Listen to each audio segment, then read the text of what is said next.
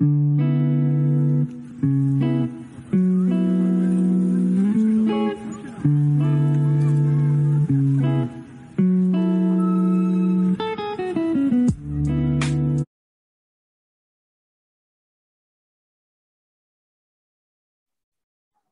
good morning, everyone. Welcome to the People's Church here in Partington.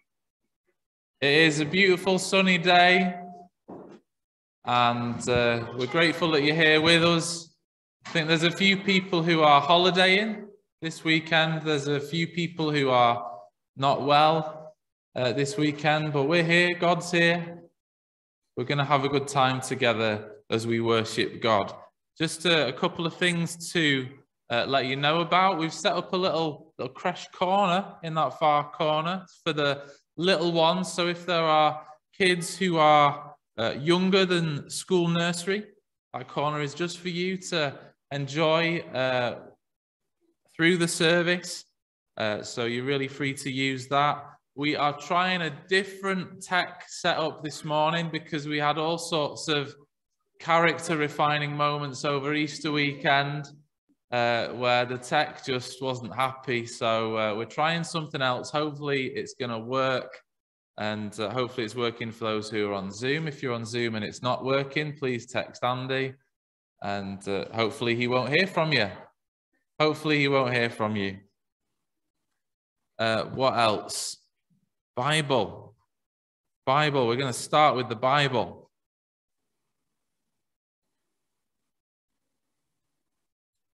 So these are some verses from Psalm 89, just declaring the goodness of God, the glory of God, and our worship to God.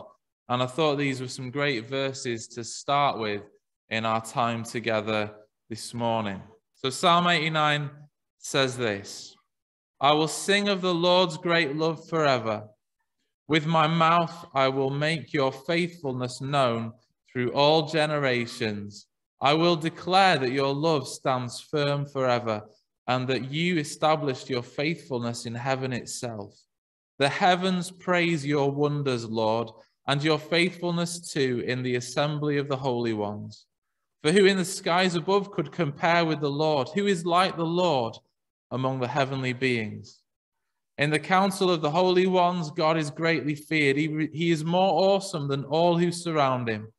Lord God Almighty, who is like you? You are mighty, Lord, and your faithfulness surrounds you. Righteousness and justice are the foundations of your throne. Love and faithfulness go before you. Blessed are those who have learned to acclaim you, who walk in the light of your presence. They rejoice in your name all day long. They exult in your righteousness, for you, God, are their glory and strength. Let's pray together and let's worship the Lord together. Lord God, thank you that the heavens declare your wonders. The heavens declare your glory, and your faithfulness surrounds you. Your righteousness goes before you. And Lord, we gather here today to celebrate your faithfulness, to celebrate your love, to celebrate your goodness. Lord, you are our glory. You are our strength. You are our joy. You are our song. And we worship you and we love you. We pray that you would meet with us this morning in all that we do together. In our time, Lord, meet with us and change us by the power of your Spirit, we pray. Amen. Amen. Let's stand if we're able, and Mike and Beth are going to lead us in sung worship. Good morning, everybody. Let's join together in song, as one song, as we worship God.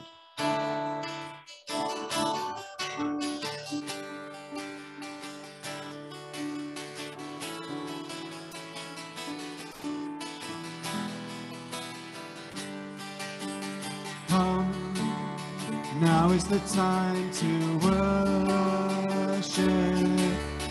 Come, now is the time to give your heart. Come, just as you are to worship. Come, and just as you are before your God. One day every tongue will confess you are God. One day every knee will bow. Still the greatest treasure remains for those who gladly choose you now. Come, now is the time to worship.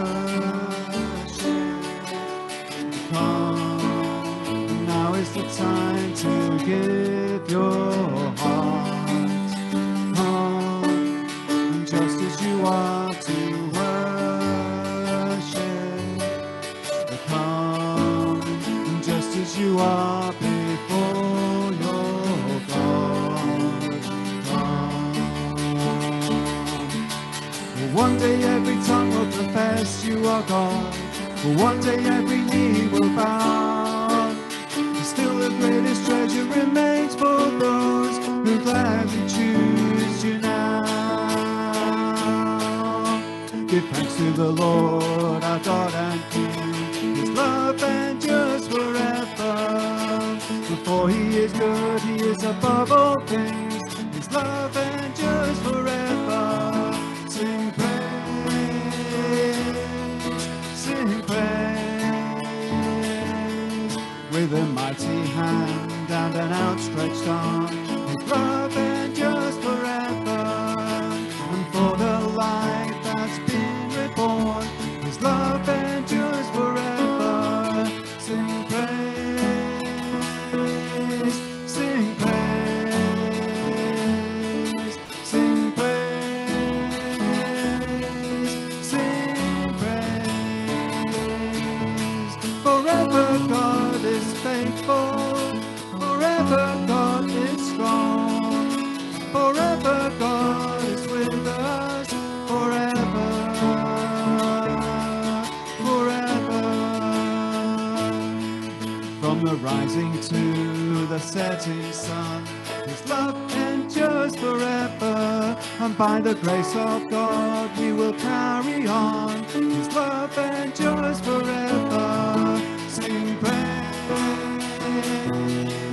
sing praise, sing praise, sing praise.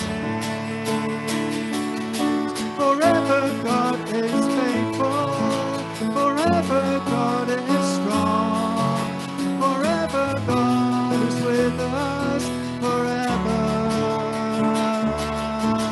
forever God is faithful, forever God is strong, forever God is with us, forever, forever, forever, forever.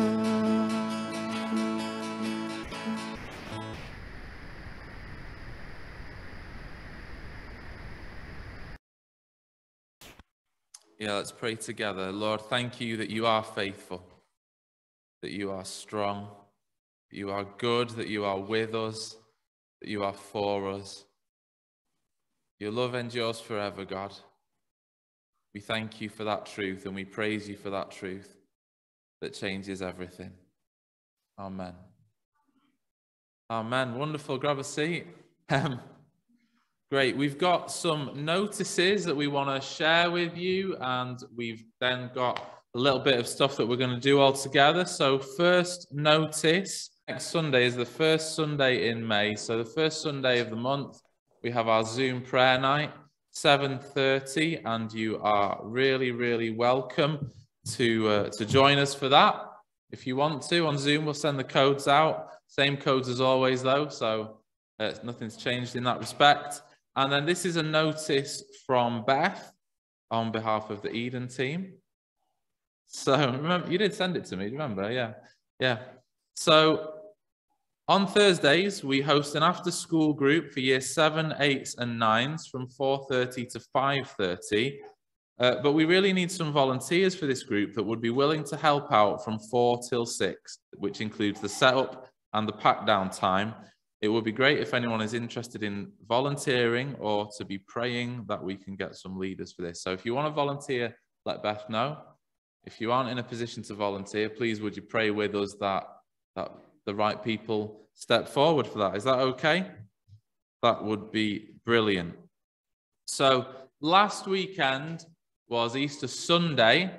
It was the end of a busy week, a combination of different things that have been going on through the week. But we just wanted to share some Easter highlights with you, and really just to say thank you to everybody who served, got involved, came along, because I think we have blessed the community well this Easter time. So let's see the highlights.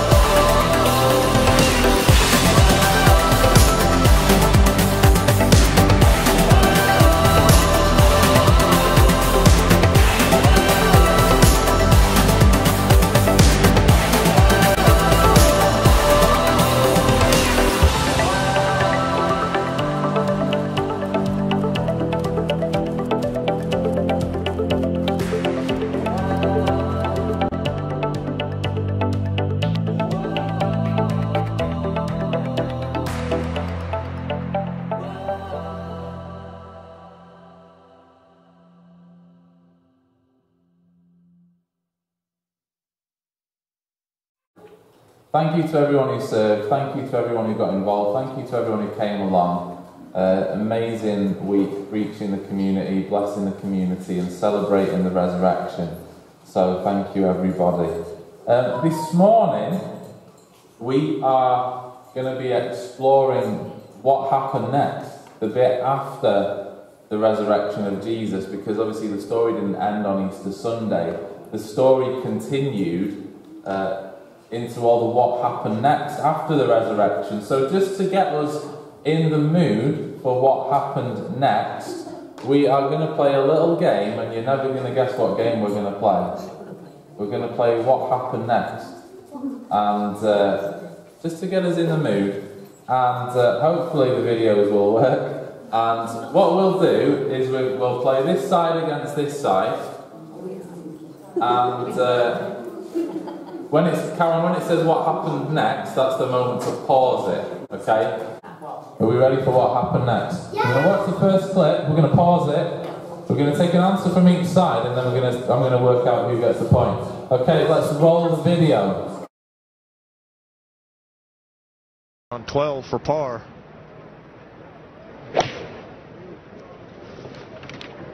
Louis Oosthuizen, king of the swingers. Louis. JB Holmes is his ball is there. Is it going to get? Okay, let's pause it there. So he's hit the ball. It's getting near the hole. There's a ball in the way. What happened next? Emily wants to have a go. He knocks the other ball in the hole. Okay. Irene wants to play. So he just stopped like millimetre just before it got. Okay, let's watch the video. Let's see what happened next. For par.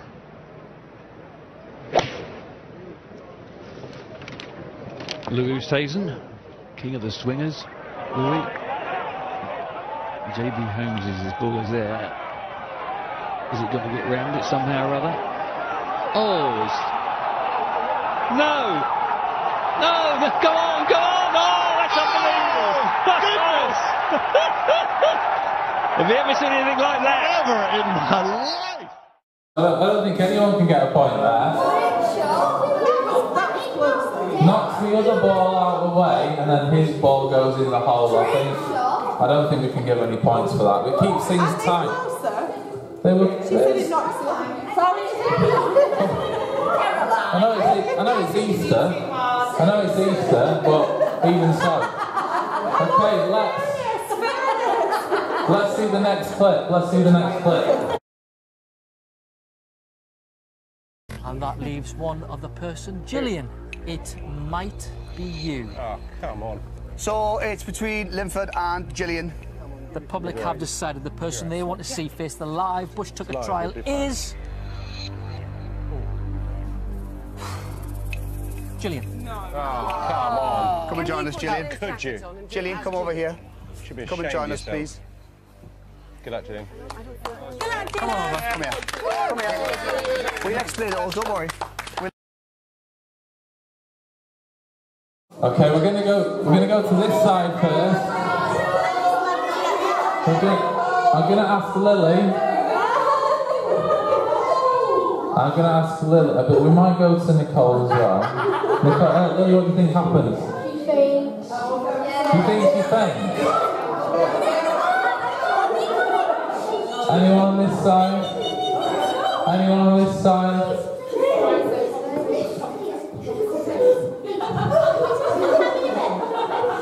I'm just gonna go. We'll go to Freddie this time. Pretends to faint. Pretends to faint, or actually faints. Okay, let's see what happens. Let's see what happens next. Should be Come and join us, please. Good luck, Gillian. Come on over. Come here. Come here. We'll explain it all, don't worry. We'll explain exactly what's going on, okay? Let's get Bob in. Bob? Okay, bring the oxygen in, please. Let's get the gas. Jeremy, if you can just hold the legs. Live. Oh, I see. Okay. I'll do it. I don't mind. Okay. Gillian? Right, do we think that was a real claim? Or a fake? Is it a real claim? Is it real? I'm gonna say. Claire, was it fake? Right. She went to hospital. If she goes to hospital, it's real for me. It's real for me. You can Google it later though and text me. I would never want to be an Text me if I got that wrong. So she fainted and she didn't end up doing the trial. They went to an advert break. That's how real it was. They went to an advert break. This is already causing far more controversy than I thought it would.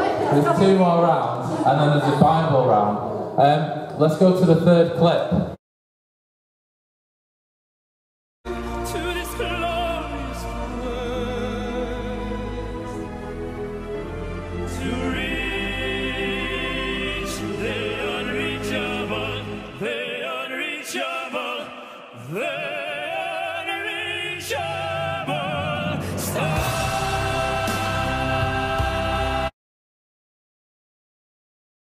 We're going to go to this side. We're going to go to the back.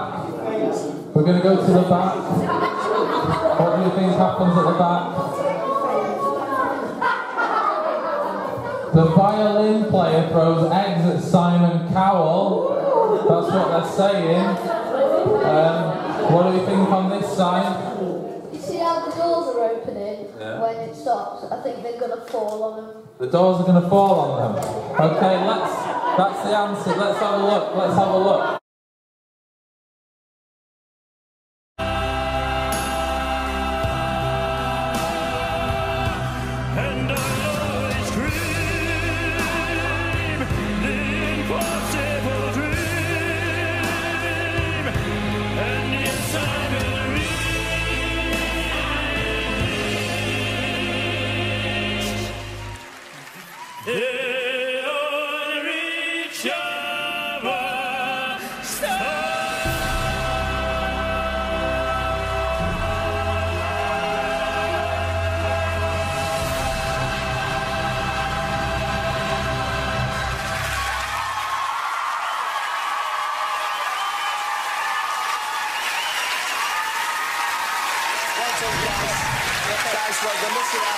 Apologies for that happening. Obviously, that was not part of the act. We'll get to the bottom of what that was. So well done for carrying on. You're very professional there. And we cross over to the side. Are you okay? I did actually send a tweet out yesterday saying I don't like eggs, and I really don't like eggs now. I have no idea what that was about, so whoever's watching, I do... There we go. So, some random protester comes out from between the doors and starts throwing eggs at Simon Cowell. We're going to give the points to this side. So, it's 1-1. I think that makes it 1-1 with 2 rounds left. So, it could be a draw. Who'd have thought it? But there could still be a win. Let's have the final sort of secular clip. This is from the world of sport and the Olympics. Whoops. The Olympics in 99. 92 even.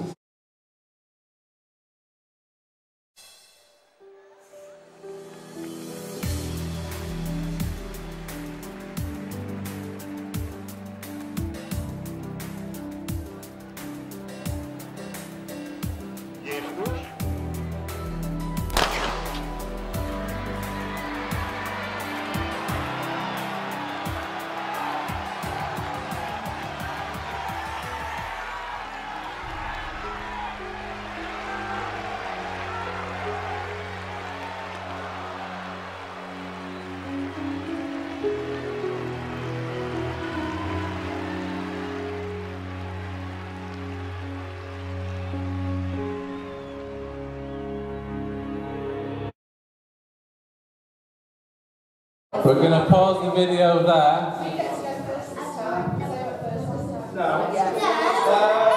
Okay, let's... Yeah, they did. Let's ask Georgia what she thinks.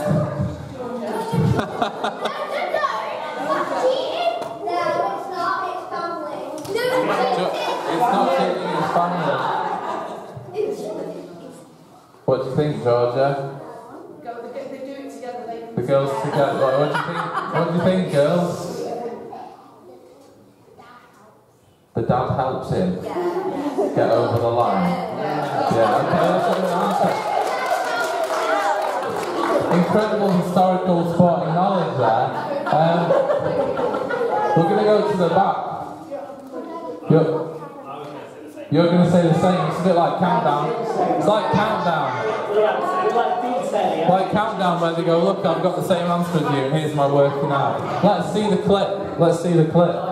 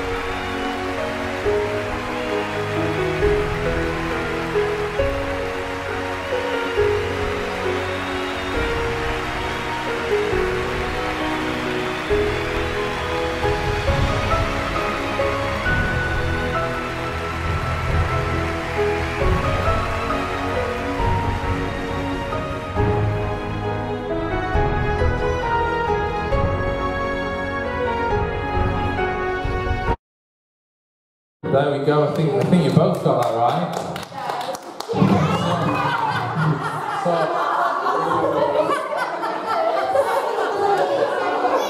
Saw a great interview with that guy, Derek Redmond. Derek Redmond, what's his name? The runner. Not Rodman. I think it's Derek Redmond. Who said, "I didn't win the race, but I finished the race." So there we go. Let's have the final clip. This is from the Bible. It's the story of a guy called Saul. The miracle of mercy. Paul.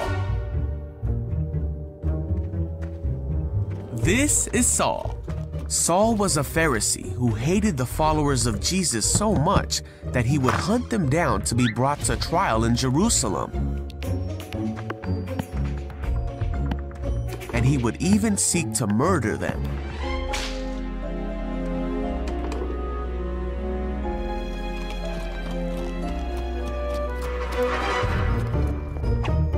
Saul was uttering threats with every breath, and he was eager to kill the Lord's followers. So he went to the high priest. He asked him to write a letter to the Jews in Damascus that would allow him to arrest any Christians he found there. He wanted to bring them, both men and women, back to Jerusalem in chains.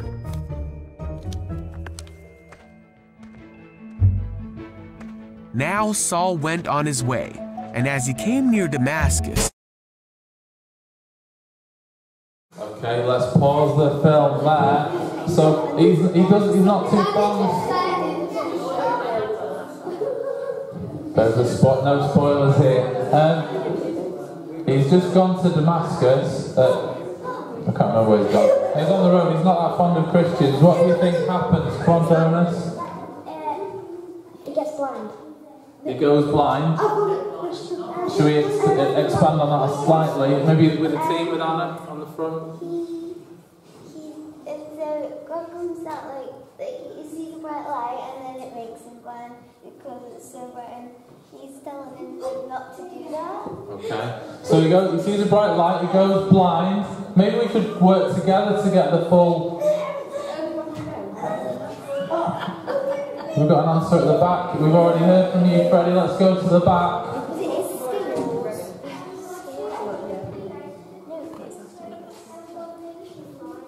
Yeah. God shows him how to be nice to the Christians. I think we're pretty much there between us. Let's watch the clip and let's see what fully happened. A light from heaven flashed around him, and he heard a voice that said, "Saul, Saul, why are you persecuting me?" Saul cried out, "Who are you, Lord?" And the voice said, "I am Jesus. Rise and go into the city, and you will be told what to do." So Saul got up and he opened his eyes, but he couldn't see anything. So the men who were with Saul led him into the city. After 3 days, a man named Ananias came to Saul. He put his hands on Saul, and immediately Saul could see again. And with that, Saul became a follower of Jesus. He became the very thing he had tried to hunt. And he immediately began telling people that Jesus is the Son of God, and he taught them about the mercy of God that he had received. And all who heard him were amazed. He then went by a new name, Paul, as he began preaching not just to the Jewish people, but to everyone. Despite many difficulties like being imprisoned, shipwrecked, and narrowly escaping death multiple times, Paul continued to preach about Jesus. Paul said that he would do everything he could to save people and help them know God. And that's just what he did in order to reach people who would otherwise be unreached. And many came to know Jesus because of what Paul said.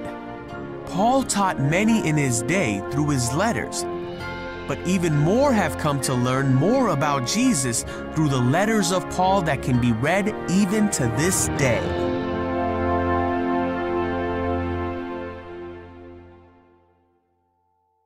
There we go. So, you know what? I think between the two sides, we probably almost got the full answer there. That he saw a bright light, that he was blinded, and that God spoke to him and turned his life around, didn't he? From someone who hated Christians to someone who followed Jesus Christ.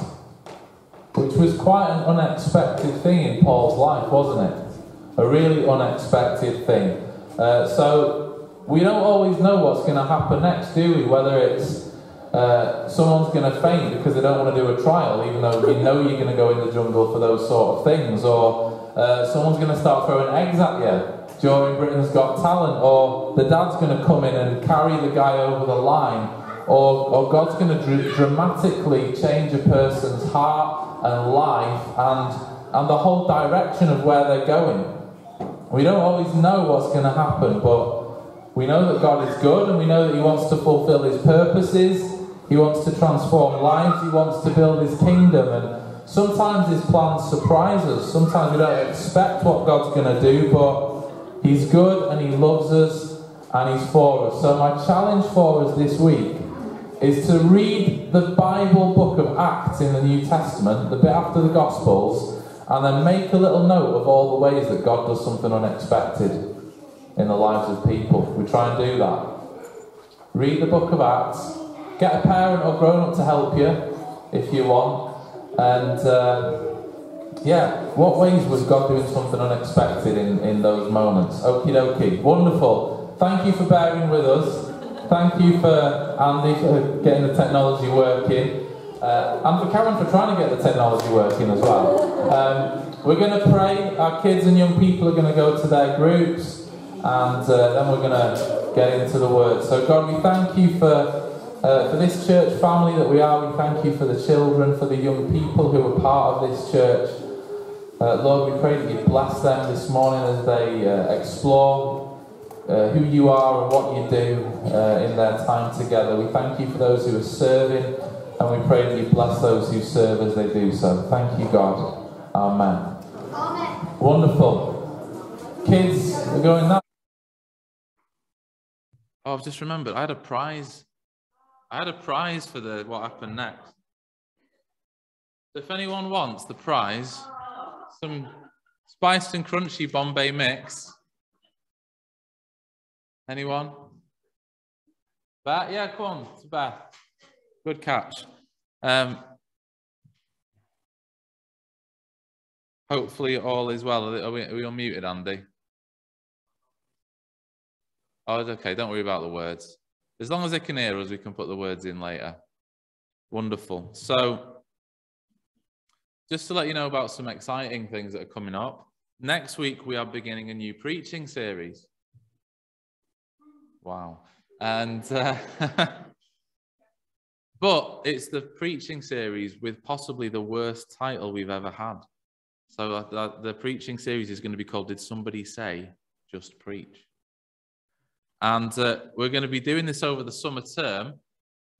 And we're going to be looking at the premise that sharing the gospel is not just about preaching, but it is about building community, sharing our lives of faith with others. And we're going to be exploring Jesus's meals with a mission in Luke's gospel. So we're looking forward to that in the coming months. We've got a few guest speakers. We've got a few one-off Sundays coming up as well. So we hope it's a really good term as we gather. As we've already been discussing this morning, our theme today is what happened next. Last Sunday, we celebrated the resurrection of Jesus, conquering the grave, victory over sin and death, and all that that means to us and for us. But of course, we know the story didn't end at the resurrection, and today we're exploring the what happened next, the bit after the resurrection. It's going to be quite simple, but I hope it's going to be quite helpful as well. We're not going to look at all of the accounts of the resurrection, as this would take us a while. There are 21 references, at least, stories of resurrection appearances in the New Testament. Mostly, as you would expect, are in the Gospels, but also in the book of Acts and in Paul's letters to the church in Corinth. And Paul writes this in 1 Corinthians 15. He says this, I delivered to you as of first importance what I also received, that Christ died for our sins in accordance with the Scriptures, that he was buried, that he was raised on the third day in accordance with the Scriptures, and that he appeared to Peter, then to the 12, and then he appeared to more than 500 brothers at one time, most of whom are still alive, though some have fallen asleep. Then he appeared to James, then to all the apostles, and last of all, as to one untimely born, he appeared to me also. For I am the least of the apostles, unworthy to be called an apostle, because I persecuted the church of God. But by the grace of God, I am what I am, and his grace towards me was not in vain. So that's what Paul writes. He writes freely and openly to the church in Corinth, saying Jesus has appeared to loads of people, various different people, over a period of time, and we all saw him, and some of those people are still alive, so you can ask them if you don't believe me. And I want us to spend some time just examining some of these resurrection appearances in terms of, well, what do these mean for us? We're going to look at one from each gospel, and then we're going to pull it all together. That's the hope. And the first of these is in John 20, verse 19 to 23. Where we read this, on the evening of that day, the first day of the week, the doors being locked where the disciples were for fear of the Jews, Jesus came and stood among them and said to them, peace be with you. And when he had said this, he showed them his hands and his side. And then the disciples were glad when they saw the Lord. And Jesus said to them again, peace be with you. As the Father has sent me, so I am sending you. And when he'd said this, he breathed onto them and he said to them, receive the Holy Spirit. Okay, that'll do for now. We'll stop there. So this first account that we're looking at, the risen Christ enters the room where the doors are locked, because he can do that in his new glorious resurrection form. And he comes to be with the disciples in their fear, and he speaks peace into their fear. Like they were afraid. They were afraid of the Jewish authorities. They were afraid, bearing in mind what had happened to Jesus, and they were people who'd been following Jesus, the possibilities of what they could face, what could happen to them. And Jesus comes and meets them in the middle of their fear, and he speaks peace. He speaks peace to their fear. And then he says, I'm sending you out. And he breathes the Holy Spirit onto them. Receive the Holy Spirit. Could you imagine being one of those disciples on that day? All of the things that you're having to process before you. You're fearful for your life. You're fearful for your future. And then the risen Jesus comes into the room. Even though you couldn't open the door, he comes into the room and speaks peace to you. But then rather than saying, peace to you, let's keep the doors locked, let's keep our heads down, let's wait till this all blows over, he says, peace to you. And I'm sending you out. I'm sending you out. He sends them out of the comfort zone. The resurrected Jesus meets us where we are. He meets us in our fear, and he speaks peace and sends us out in the power of his Spirit to reach the lost. I'm not against caution as a person. Some of you probably know that. Yeah, I know you're not against caution. Sometimes not rushing into things is helpful, but we are not to live in fear, are we? We are called to not live in fear. There are so many things that could lead us to live in fear, aren't there? Digesting too much of the news could lead us to live in fear. Uncertainty over our finances could lead us to live in fear. We might have fears over our loved ones, over our health, over our family, over our jobs, over our circumstances, whatever it might be. But the risen Jesus comes and meets us where we are, speaks peace into our lives, into our situations, and sends us out in his name. Let's hold that thought there, because we've got another resurrection appearance to look at. This is in Mark 16, verse 9 onwards. And some of you will have in your Bible, it'll say in really small print, some of the earliest manuscripts do not have these verses in them, which is true, but some of them do. And it is in the Bible. So we are going to read these verses. This is Mark 16, 9 onwards. Now, when Jesus rose early on the first day of the week, he appeared first to Mary Magdalene, from whom he'd cast out 7 demons. She went and told those who'd been with him as they mourned and wept. But when they heard that he was alive and that he'd been seen by her, they would not believe it. After these things, he appeared in another form to 2 of them as they were walking in the country. That's the road to Emmaus moment that Luke talks about. And then he went back and told the rest, but they did not believe them. Afterwards, he appeared to the 11 themselves as they were reclining at the table, and he rebuked them for their unbelief, for their hardness of heart, because they'd not believed those who saw him after he had risen. And he said to them, "Go into all the world and proclaim the gospel to the whole creation. Whoever believes and is baptized will be saved. Whoever does not believe will be condemned. And these signs will accompany those who believe. In my name they'll cast out demons, they'll speak in new tongues, they'll pick up serpents with their hands. They will drink deadly poison and it will not hurt them. They will lay their hands on the sick and they will recover." So then the Lord Jesus, after he'd spoke to them, was taken into heaven, sat down at the right hand of God. And they went out and preached everywhere. And the Lord worked with them and confirmed the message with the accompanying signs. Now, I'm not here to endorse drinking poison, just for the record.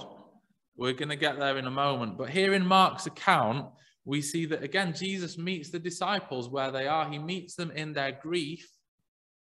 They were weeping, they were mourning, they were grieving their loss, and they were grieving the loss of the one that they'd been following. And the risen Christ comes and meets them there, meets them where they are.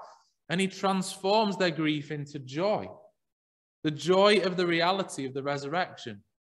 And he also brings rebuke as well. You know, it's not all just hugs and cuddles. It's like, why did you not believe Mary? Why didn't you believe her?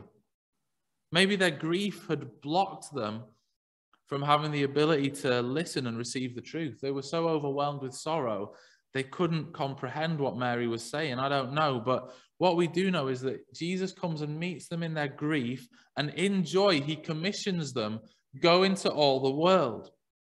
And signs of the Spirit of God at work through you will accompany you as you go, and God's providence and God's provision will accompany you as you go.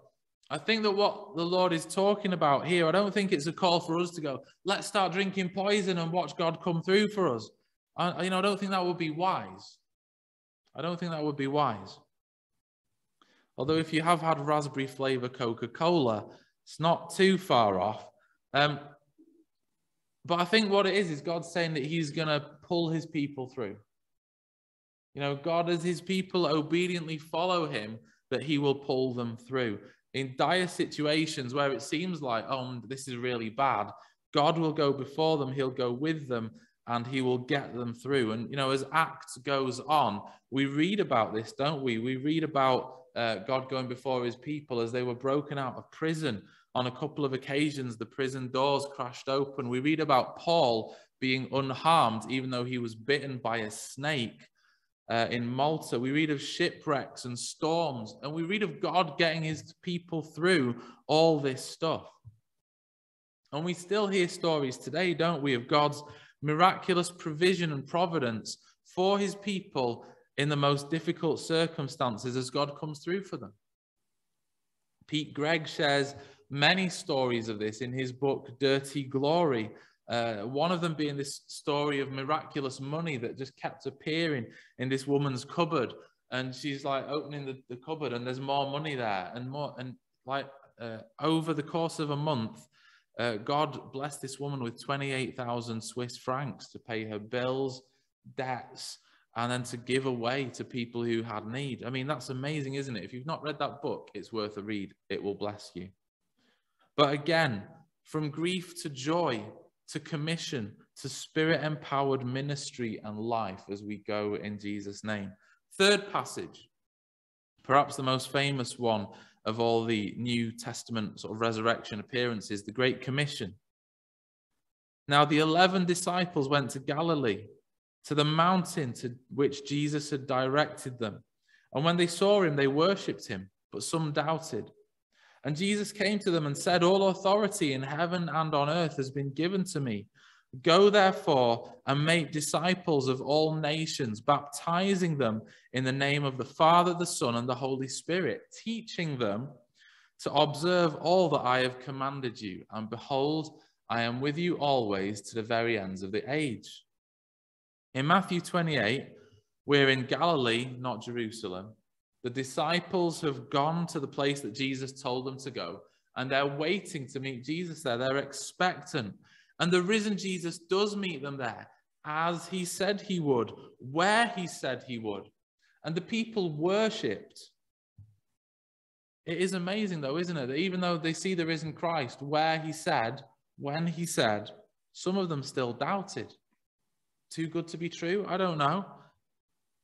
Others worshipped, some doubted. I wonder how long they were worshipping before Jesus then gave them these instructions. Because he did give them instructions, didn't he? Go into all the world and make disciples. That was the commission. Jesus called them from doubt to commission, from worship to commission. Make disciples. And again, we have the promise of his presence. He said, I am with you always to the very end of the age. Last one that we're going to look at is Luke 24. After the road to Emmaus, Jesus appeared to the wider group of his disciples, starting in verse 44. And he said to them, these are the words that I spoke to you while I was still with you, that everything written about me in the law of Moses and the prophets and the Psalms must be fulfilled. And then he opened their minds to understand the scriptures. And he said to them, thus it is written, that the Christ should suffer and on the third day rise from the dead, and that repentance for the forgiveness of sins should be proclaimed in his name to all nations, beginning from Jerusalem. You are witnesses of these things, and behold, I am sending the promise of my Father upon you. Stay in the city until you are clothed with power from on high.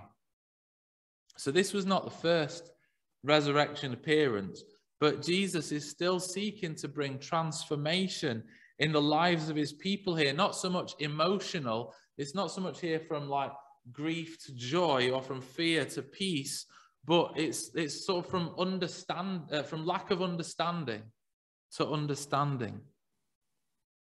He opened the scriptures to them, and he opened their minds that they would understand how they all pointed to him and how Jesus fulfilled all the scriptures.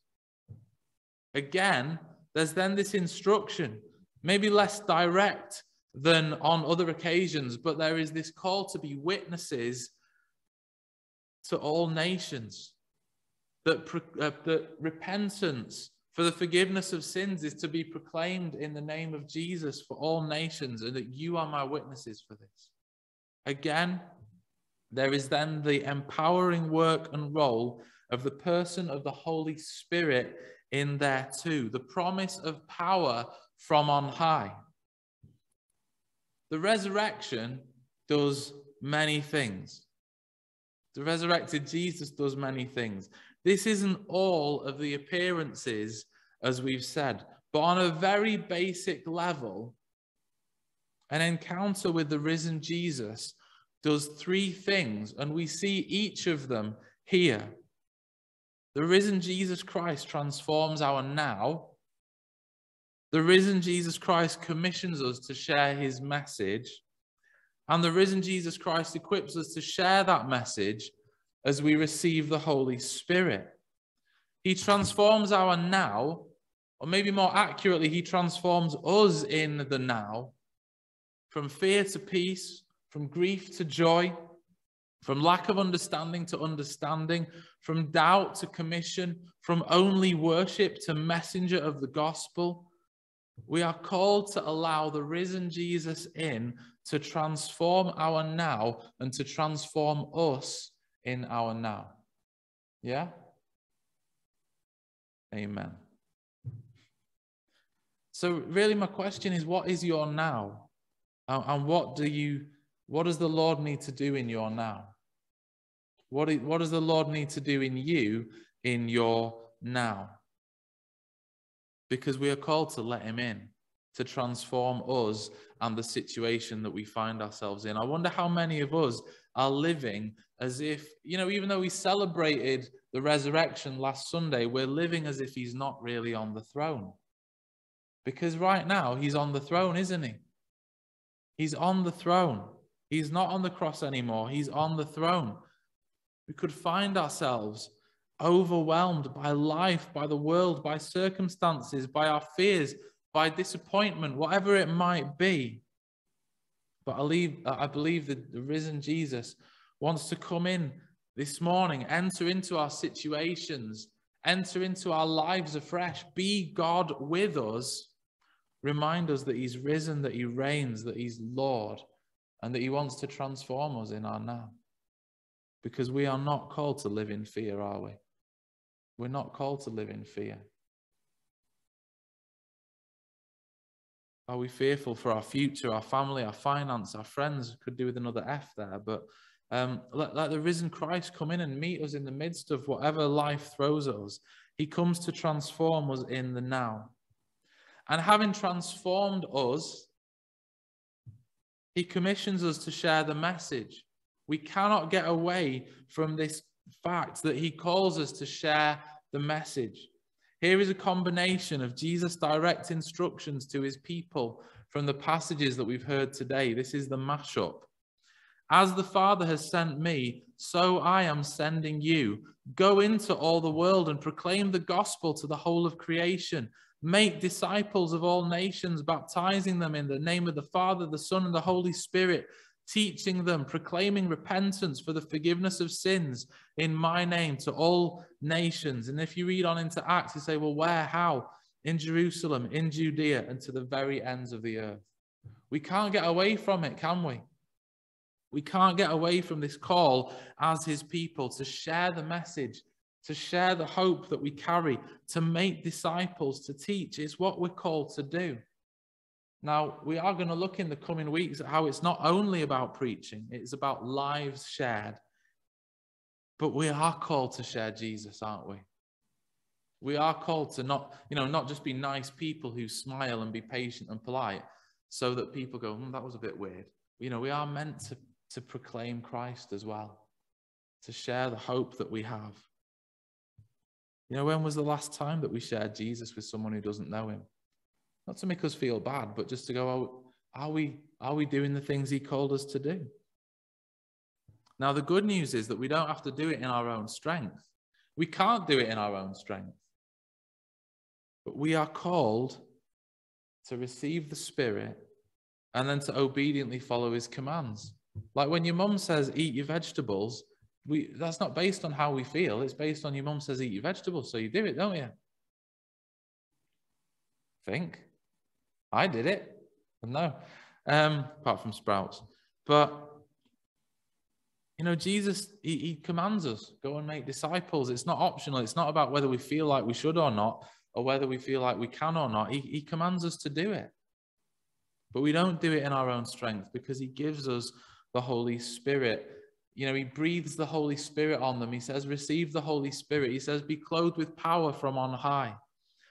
And when that happens, signs and wonders will accompany those who believe, casting out demons, speaking in tongues, healing the sick. He promises his presence. He says, I am with you always, forever. And you will be clothed with power from on high. Are we making time to be clothed with power from on high? Are we making time to receive the Holy Spirit? Jesus wants to do it. He wants to transform us in our now. He wants us to share the message of who he is, the hope that we carry, but he wants to fill us with his Holy Spirit so that we can do these things, so that we can live in his power, not in our own strength. The Holy Spirit was given primarily so that we could go and make disciples, so that we could go and play our part in the Great Commission, not just so that we would feel nice and fuzzy on a Sunday morning once a week. He gave it to us so that we would play our part. Yes, the Spirit makes us more like Jesus. Yes, he transforms us on the inside, but he comes so that we'd see and know and experience his power at work in us and through us in the world, sharing the good news. Because in the book of Acts, the power of the Spirit is not present in the temple, it's present in the streets, isn't it? As God's people went out in his name, in the power of the Spirit. So I've got a few questions for us. These aren't to make us feel bad, but they are to help us reflect on where we're at in life so that we might open up to God and his plans and his purposes once again. But are we in need of transformation? Are we in need of transformation? Is our now in need of transformation? Am I in need of transformation in the middle of the now? Do we need to open up to the risen Lord again? Will we share the message?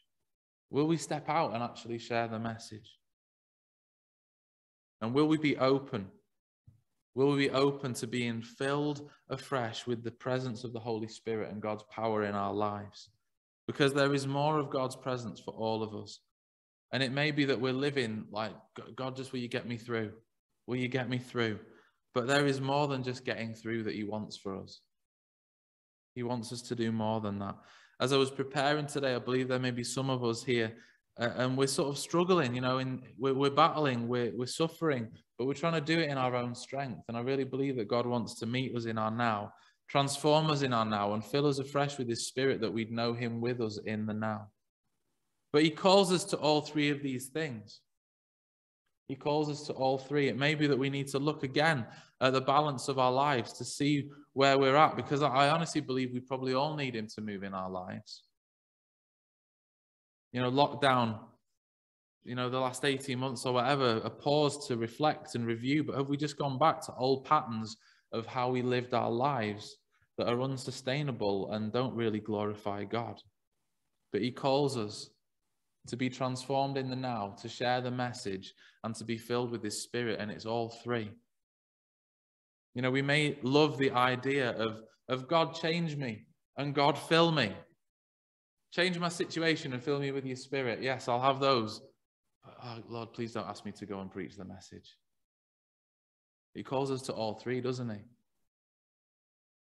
You know, and it may be that we just want the comfort, don't we? Change my situation, fill me with your Spirit, let me feel good. He calls us to go and share the message as well. It might be that we're fired up for sharing the message, but actually the truth is if we're not allowing him in to change us and to transform us at the same time, what people get is this kind of mixed up gospel.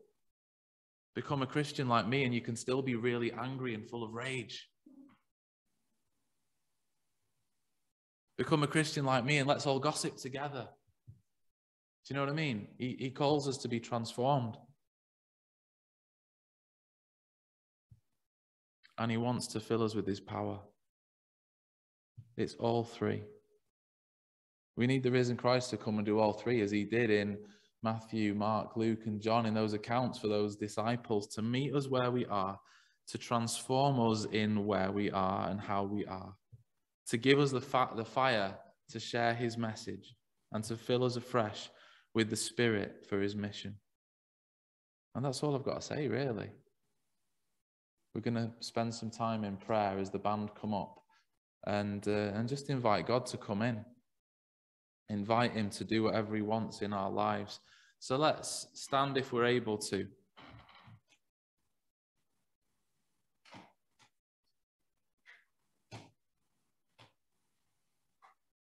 Let's stand if we're able to, and let's open ourselves up to the Lord.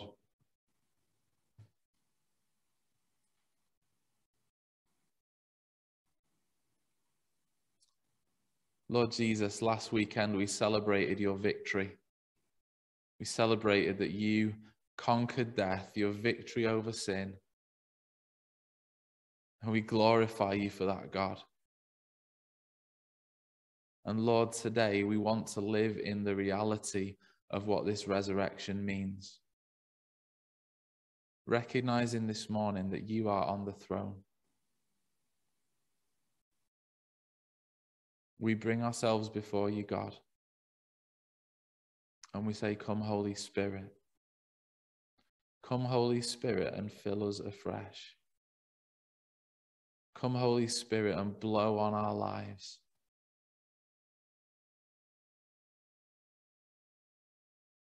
Lord God, would you come into our lives and transform us in the now? Whatever we know that you need to do in us surgery on our hearts, Lord, surgery on our minds, whatever it might be. Lord, come and do what you want to do in us. We open ourselves up to you. We know that we need you, God.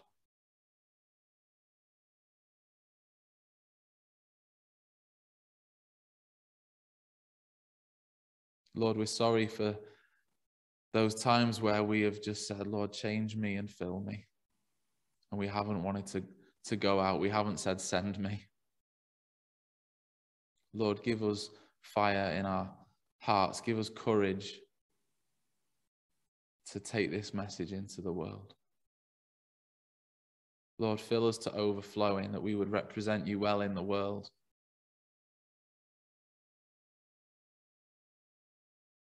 Lord, transform us from fear to peace. Anyone who's just living under a weight of fear this morning, we pray, Spirit of God, come. Bring transformation. Let your peace that surpasses all understanding come in.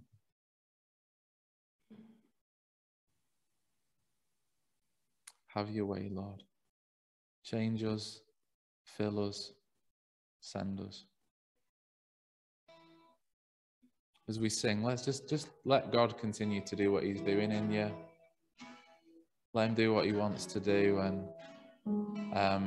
if you've got something that you want to share, just come and give me a nudge and we'll make space for that.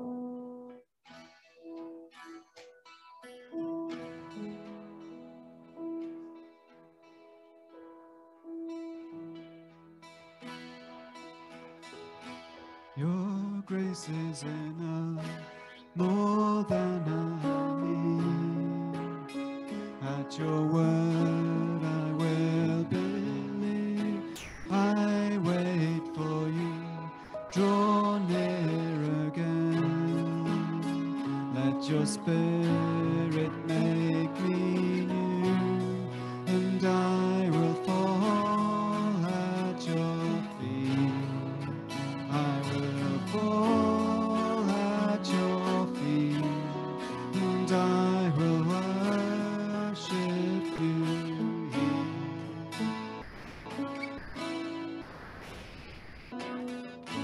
Your presence in me, Jesus, light the way. By the power of your word, I am restored. I am redeemed.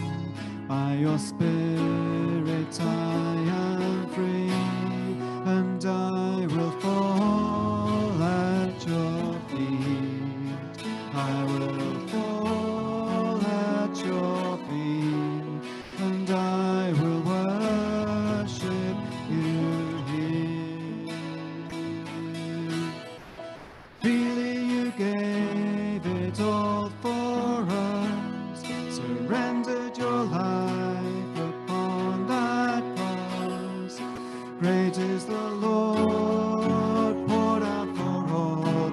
This is our God, lifted on high from death to life.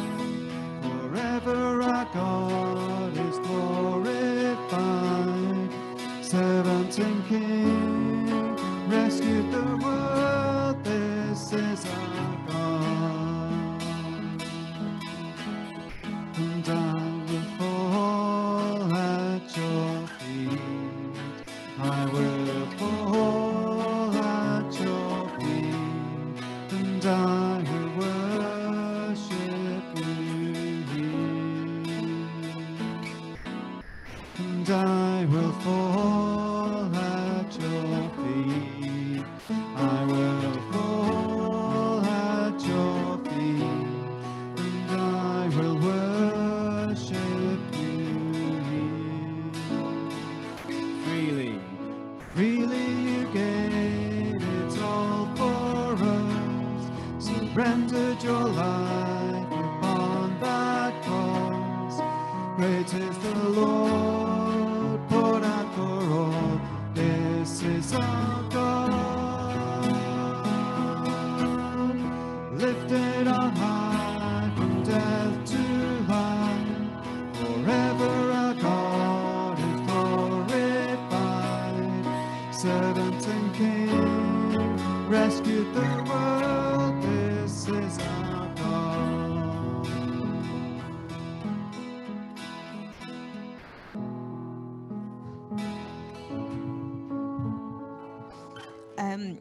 I've really been struggling for the past couple of weeks, probably going into myself a little bit. But we are getting ready to go on holiday to America, and I had a note, $1 in my hand on Wednesday, and I turned it over, and in it, on the back it says, "In God we trust," and it's not to trust when we're all happy and we're all sad. It's we have to trust God in the bad, and you know, I haven't got it in mine. I have to trust that God has got it, and that is the way that it's going to be forever.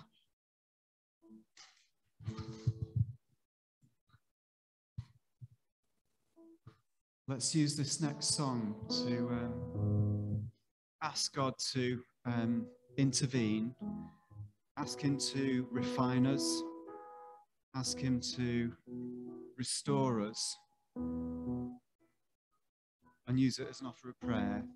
Thank you, for Claire, for your sharing now. Karen, if we go straight to Refiner's Fire, please. Purify my heart. Let's just sing this together as a prayer, asking God to change, transform, as we've learnt this morning.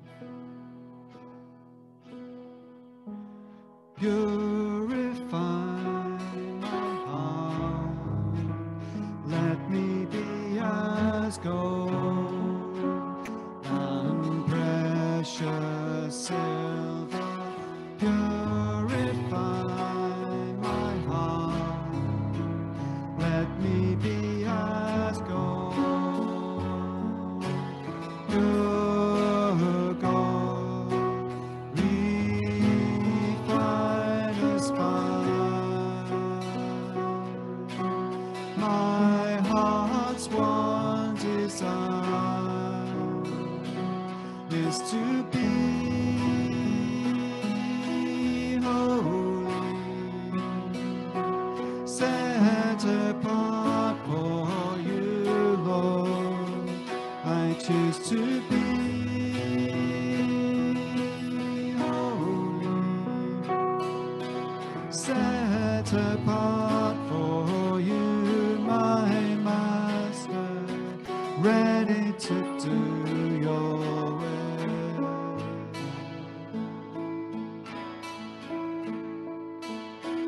Purify my heart, cleanse me from within, and make me holy.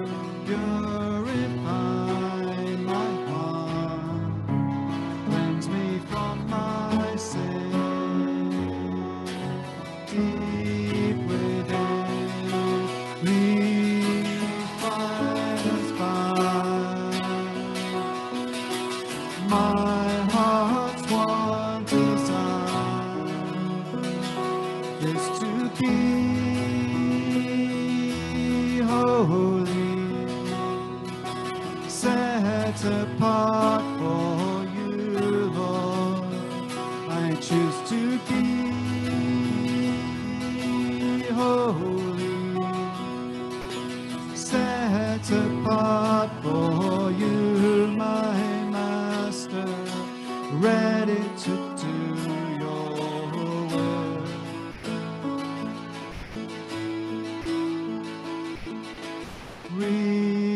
Refiner's fire, my heart's one desire is to be holy, set apart for you, Lord. I choose to be holy, set apart for you, my Master, ready to do your will.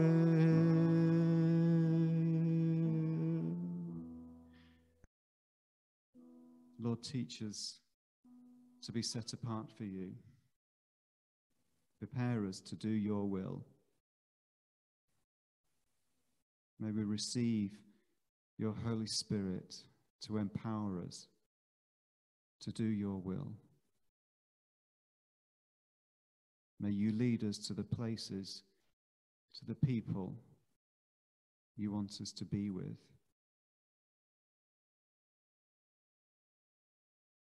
May we bring your light into those situations.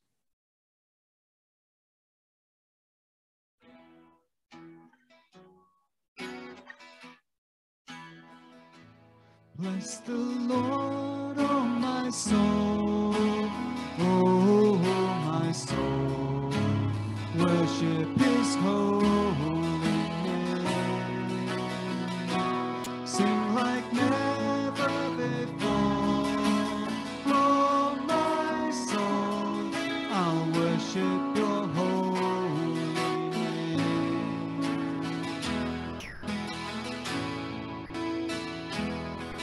The sun comes up, it's a new day dawning.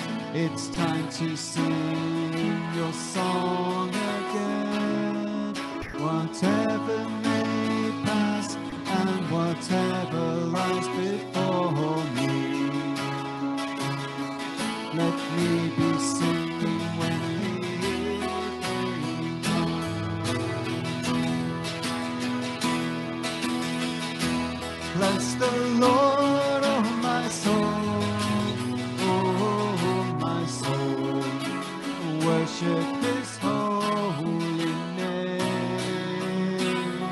Sing like never before, oh my soul, I'll worship your holy name. You're rich in love and you're slow to anger. Your name is great and your heart is kind. For all your goodness I will keep on singing. 10,000 reasons for my heart to find. Bless the Lord, oh my soul, oh my soul, worship his holy name. Sing like never before, oh my soul, I'll worship your holy name. And on that day when my strength is failing, the end draws near and my time has come. Still my soul will sing your praise unending. 10,000 years and then forever.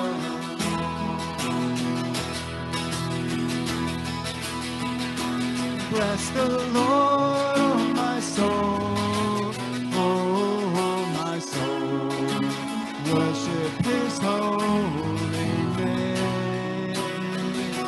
Sing like never before, oh my soul, I'll worship your holy name.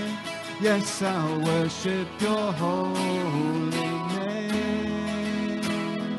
Yes, I'll worship your holy name.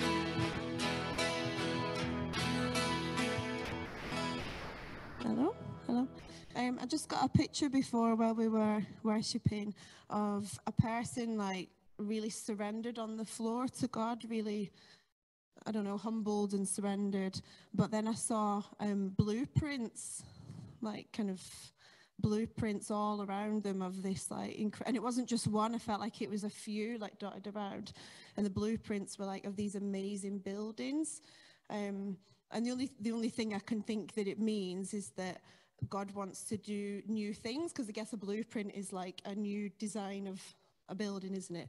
Like in people's lives, to build them up in ways that they've never been built before.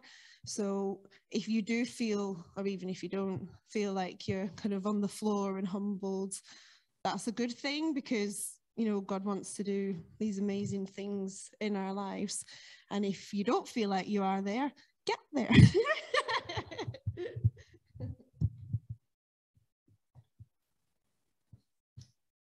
Thank you, Caroline.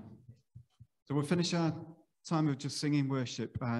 Let's join together, declaring what God has done through the cross, what Jesus has done in his resurrection, and who we are in him, in that truth. Let's sing together, In Christ Alone.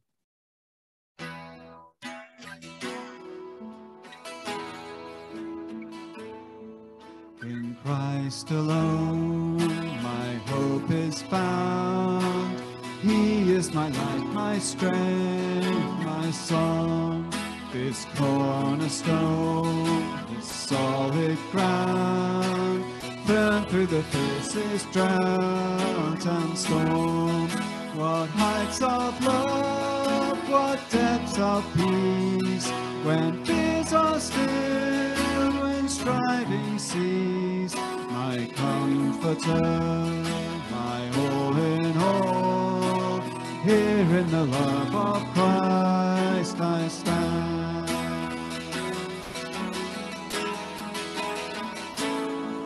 In Christ alone, who took on flesh, fullness of God in helpless babe, this gift of love and righteousness, scorned by the ones he came to save, till on that cross as Jesus died, the wrath of God was satisfied. For every sin on him was laid, here in the death of Christ I live.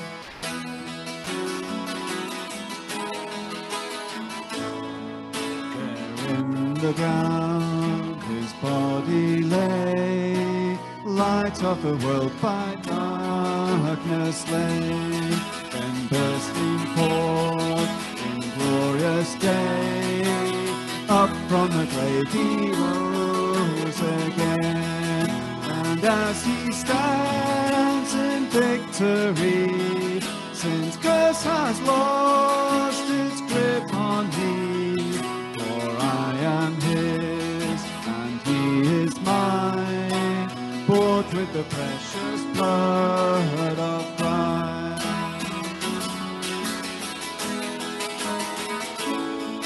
No guilt in life, no fear in death, this is the power of Christ in me. From life's first cry to final breath, Jesus commands my destiny.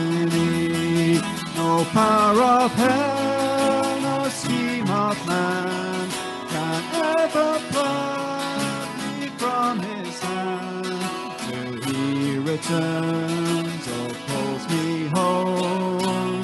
Here in the power of Christ I stand.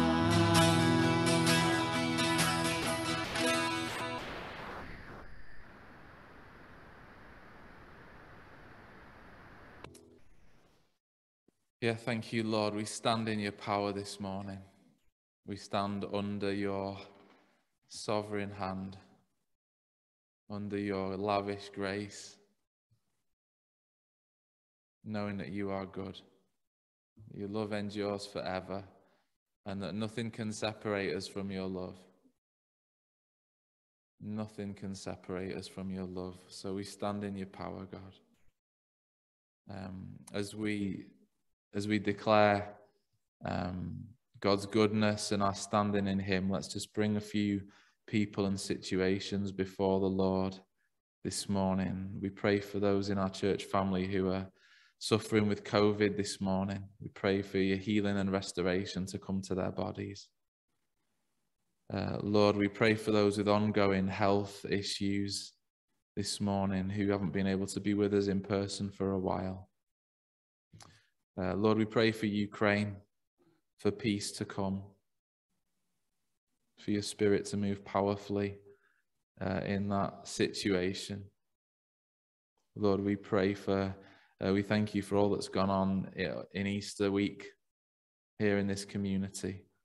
We thank you for lives changed. We thank you for testimonies shared.